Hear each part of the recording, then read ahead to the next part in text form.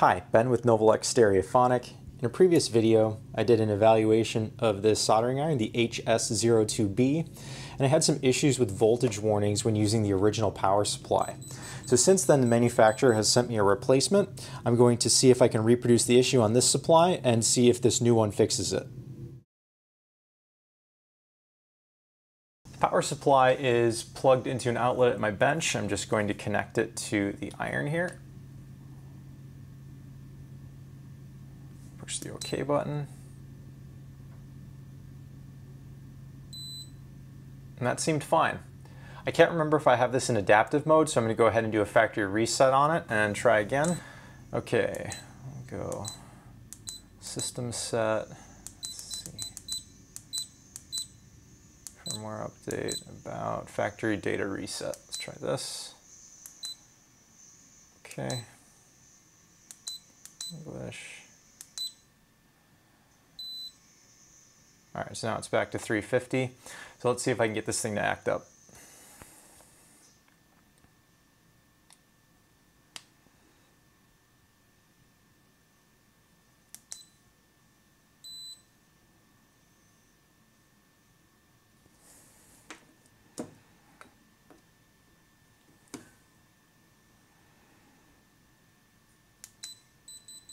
There we go.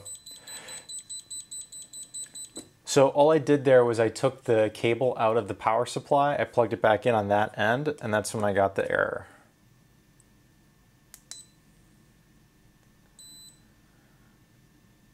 So far so good, besides that one hiccup.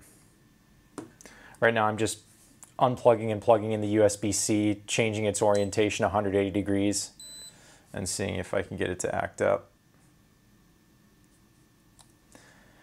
It also could be related to the tip being cold, because I noticed it ramps up. Oh, there we go.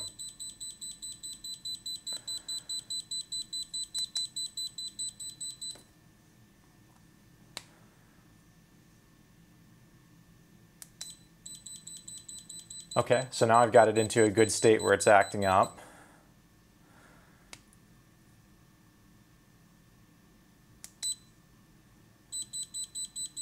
Okay, I'm going to grab the other power supply, keep all things equal with how the cable is, and we'll see if this continues to do it with the new supply. Okay, here is the original power supply. I have the other one marked new PS, and I've got it plugged into the same exact outlet at the bench. I've kept the cable in the same orientation.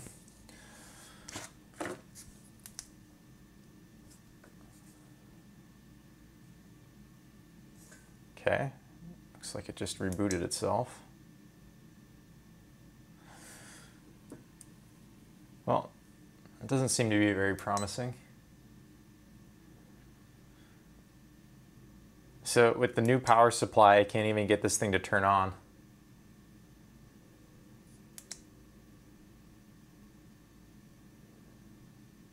Try reseating the cable.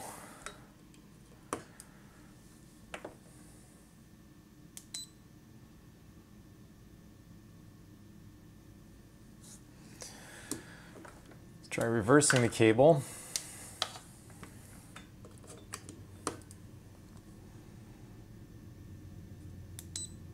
There we go. I don't know what that was about. Well, with the new supply, definitely had some trouble getting it to work initially, and I couldn't do the apples to apples because it couldn't even start. So let me take it back to how it was.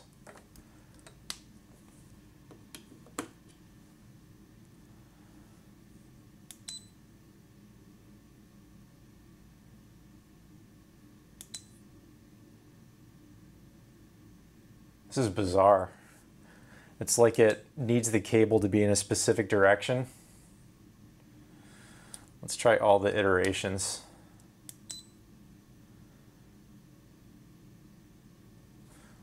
Try rotating this 180 degrees on the power supply side.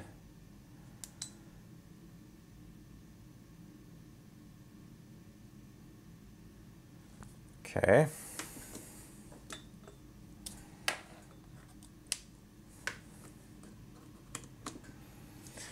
So now I've reversed it. I think it'll start on this way. Yeah, it seems to really care about what the cable direction is.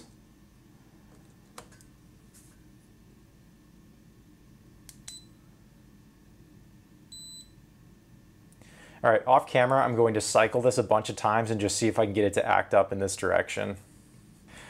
Okay, so I power cycled this maybe 20 times and it hasn't acted up.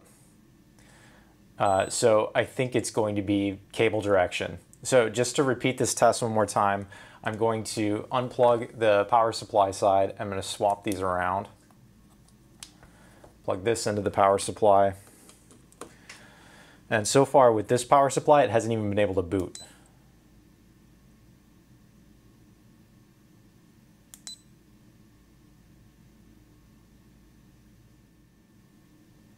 All right, so now I'm getting closer to the root cause. I think cable direction really matters on this. So when this is plugged into the power supply end, it works. So I'm going to mark this with the felt tip marker. I'm just going to write PS on this one. All right, so now let me use this with the original power supply that I was sent and see what happens. So I'm back on the original power supply. Let me plug this in.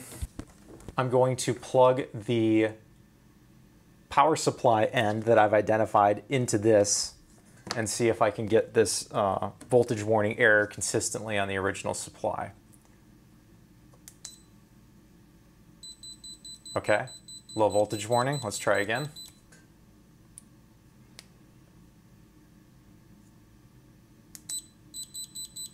All right, let's reverse the cable.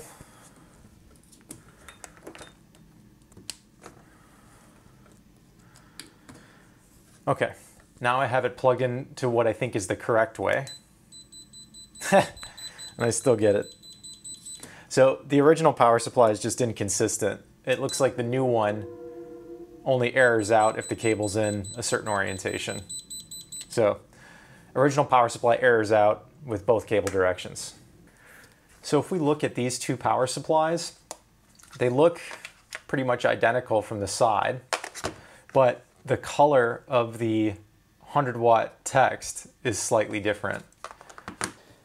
So the supply on the left here is the one that's giving us the low voltage warning. This is the replacement supply. You can see that the text color is slightly different and the specifications are a little bit different. So if we look at the model number here, JH098, JH-098, this one shows 2 amp max on the input, where this one shows 1.5. And this one also has this extra PPS specification down here. Okay, so what are the conclusions? The original power supply that I received with the unit has low voltage warning errors. The replacement power supply, I was not able to reproduce that error, but the USB-C cable direction mattered. So once I identified the direction of the cable, I was able to use this pretty consistently. And up until this point, I haven't been able to get this power supply to misbehave with the unit as long as the cable's in the right orientation.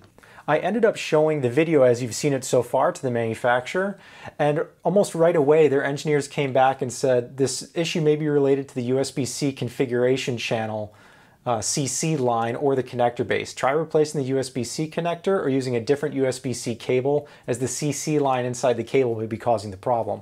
So based on the symptoms they were seeing in the video, they suspected the cable.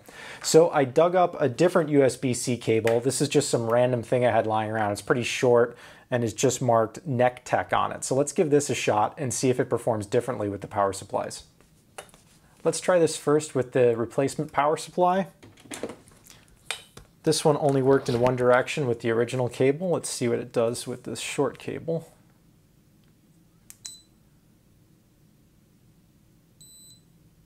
Okay, so far so good. Let's reverse it.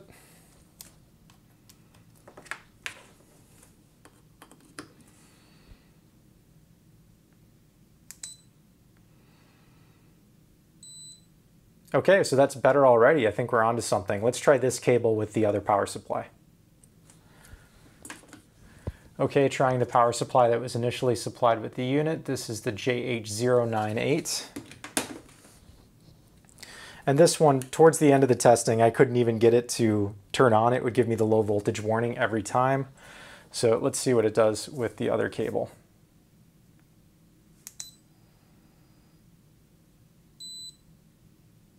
Okay, that booted right up. Let's try it in reverse.